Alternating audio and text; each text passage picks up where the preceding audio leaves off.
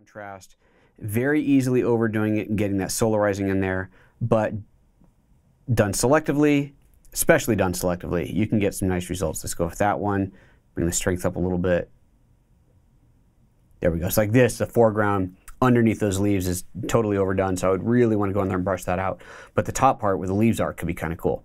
So again, it's really, really, really important to remember that you do have that masking functionality in here, and a lot of these tools are just going to look a lot better. A lot of these effects will look a lot better if you brush some of it out.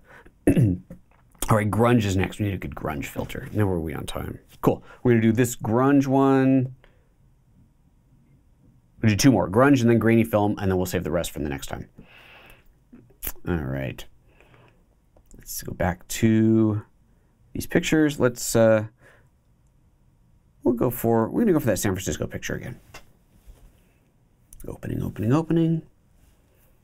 And there she is. All right. Check mark out of the raw decode, add a little grunge. This one, oh yeah, this is fun, because here you get to add textures, do texture overlays, and do some really funky stuff to it. Now it's also important to know, and this is an easy one to not realize at first, so I just tapped on number 2. This is the 2 preset, and look at what this looks like. Now I'm going to tap 2 again, and it's totally different. So it is cycling through, randomizing to some degree, the effect that's being applied on there. So you've got these different ones that you can choose through. Even though there's only, it looks like there's only 5 presets, that's more like 5 styles, and there's presets inside of that, textures inside of that, I should say. So let's say that I dig this one. Okay, but I'll texture things a little bit strong. We'll run the finger up and down, style, brightness, contrast, saturation, and here's the key, texture strength. So I can take that all the way down or bring it up just a little bit and add a little bit of that texture in there. Let's go back into the texture to add some of this. Texture, I like that one better, and bring that up or down a little bit. And then you've got your style, brightness, contrast, saturation, texture strength. Well, let's see here. Oh, that's right, sorry. Under style here, as you're rotating through, it's not a intensity. It is, so you can see this goes from 0 up to, what's this go, all the way up to 1500, 1499. These are all variations. It's kind of like color gradients, I think, that you're cycling through. And so you're going to find very dramatically different effects as you cycle through here, and how that applies to any particular image is going to change depending on the image. So you really do have this very organic thing that you can't really just rely on presets. You really just got to play with it for every image and see what works.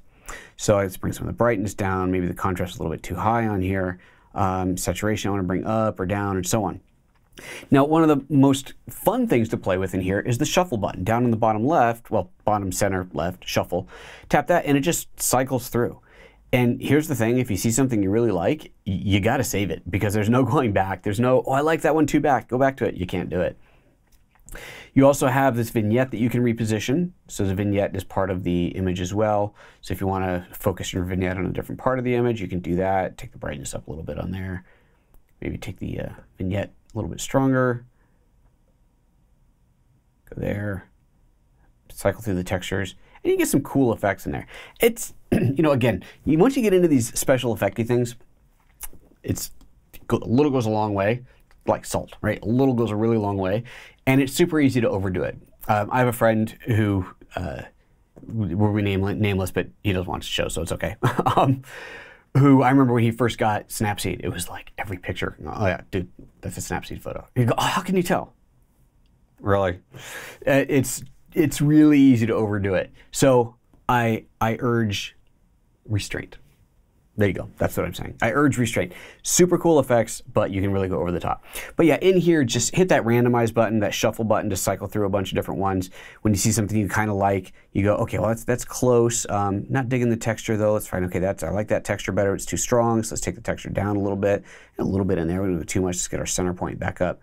A little center blur on there that's happening. And maybe take the brightness up a little bit and a little saturation. You go, okay, all right, we're getting there. Now I'm digging it. Yeah, it looks like kind of an old school, old worldy, black and whitish, faded colored photo. Yeah, you know, anyway, cool stuff. So again, fun, but use with restraint. Now, grainy film. I use this one a lot. So let me talk a little bit about grain. I have I've talked quite a bit about grain. You've just watched a 5-minute sample of a live training video. To see the rest of it, head to PhotoApps.Expert/live, where you can purchase and download it, or sign up as a member. Members can stream any live training video as often as they like and have access to video tips and other exclusive member bonuses. To learn more about membership, head to PhotoApps.Expert/member.